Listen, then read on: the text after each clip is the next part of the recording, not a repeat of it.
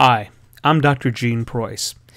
In this lecture, we're going to look at a very age-old question. Sea travel in the 1400s was dangerous.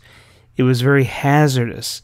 It was frightening, and a lot of people didn't survive. So the question we're going to address in this lecture is, why did Europeans take to the seas in the 1400s? What we're going to look at in this lecture is why they sailed across the Atlantic. Understand a concept known as the Columbian exchange, and to recognize the significance of Columbus's voyages. Now, the Atlantic Ocean, as I said earlier, was a frightening, dangerous place. But we know that about the year 1000, the Vikings had traveled along the North Pole and the Arctic Circle around to Newfoundland in what's today Canada, and had established a colony there where they were doing fishing. This was Leif Erik's son, the son of Eric the Red. And this had largely been a myth, but archaeologists had discovered remnants of a Viking village in Canada. So we know that the story was true, that Vikings really did come as far as Canada. There are other European myths, though. Across the Atlantic was a land of youth, or an island of 7 cities. You have to remember that Muslim invaders had conquered the Iberian Peninsula, what's today Spain and Portugal, around the year 740. And the legend had it that when the Muslims invaded, Catholic bishops took the riches from their treasuries and sailed across the Atlantic and established these 7 cities of gold. Now, it was largely a legend. However, when sailors coming out of Spain and Portugal and the Mediterranean sailed out on North Africa and discovered the Azore Islands in about the 1420s, maybe some of these legends, they thought, were true. They didn't know islands were out there, and with the discovery of these islands, it fed these myths. Also, there is a legend that we believe, and are often repeating, that people believe the world was flat. That really wasn't true. Most people understood the world was round, and they had since the time of the Greeks.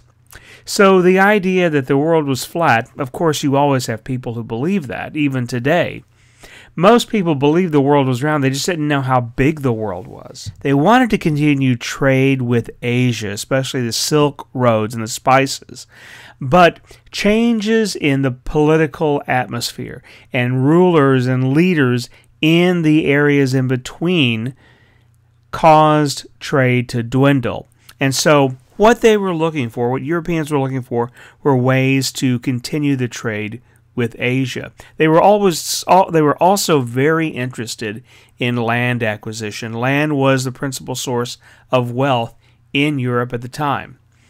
Now, in the early 1400s, the Iberians, or what we would today call the Portuguese, had developed colleges or universities, as they called them, which were workshops where they brought together the best minds of the Christian nations and the Muslim nations to discover ways of working out technological change.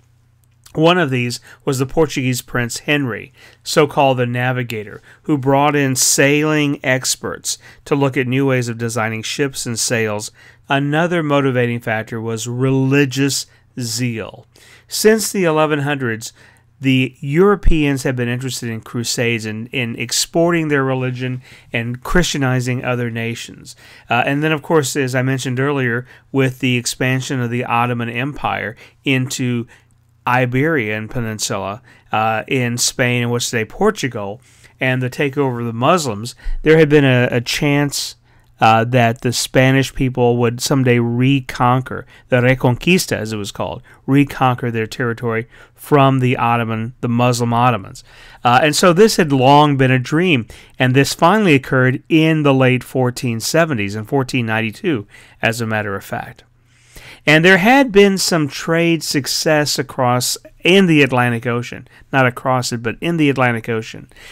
Explorers like Bartolomé Diaz and Vasco da Gama had begun sailing around the coast of Africa and on into India.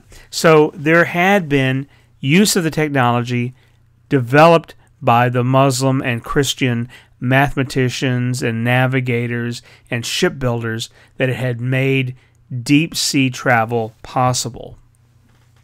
Now, we talk about Christopher Columbus. Now, Columbus in 1492 left in August. He didn't sight land for another couple of months until October. And when he sighted land, nobody really knows where he landed. But because of this exploration and because of Portuguese sailors also sailing out, the Pope issued in 1494 the Treaty of Tordesillas, which was an agreement between Spain and Portugal to divide the world, that the Portuguese would have the right to settle in the east, the Spanish would have the right to settle in the west. And so this is why Brazil is Portuguese territory, because it fell on that side of the line. Now, another question is, why isn't this Columbia? In fact, a map maker on one of the voyages of Columbus named Amerigo Vespucci drew the maps of the New World, and the world was named after him. Amerigo, it became America. Now, why wasn't it Columbus? Well, Columbus had always held that he didn't really find any place new. He always said he found India, a new route to India, although nobody else believed him.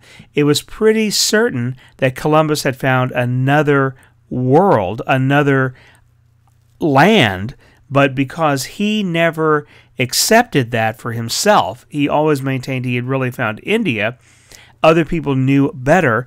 The land was named after America. Columbus had kind of fallen out of disfavor. Now, why was Columbus significant? Well, because his trip, using the technology that had been developed, allowed other Europeans to make trips repeatedly from the old world to the new. Now, the other thing that they found were different people, different birds, different animals, different foods, and this exchange. Some people said that maybe this was a new creation. And here you have a quote from Joseph de Acoma in 1570, that maybe God had made a new creation of beasts. And there was some doubt as to whether Native Americans were really human beings at all, or whether or not they were some sort of savages, or maybe even some sort of animal.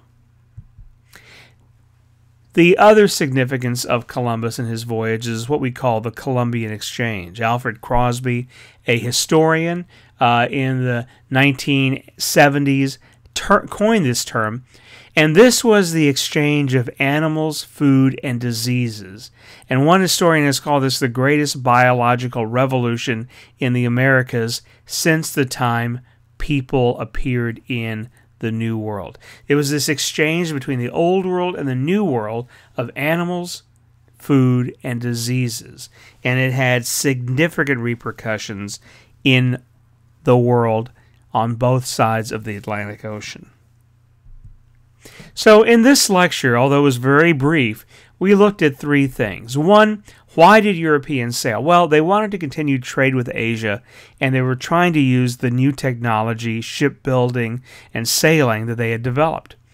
The Columbian Exchange was this biological exchange of life, food, animals, people, and disease between the Old World and the New. And what was the importance of Columbus's voyages? That Europeans were able now to repeat trips to the New World. They had come before, but they were never able to repeat it. But with the new technological advances that Europeans had in the 1470s and the 1480s and the 1490s, the trips were reproducible. So I hope that answers some of the questions we have about Columbus and why he's important without romanticizing what he did. Thank you very much.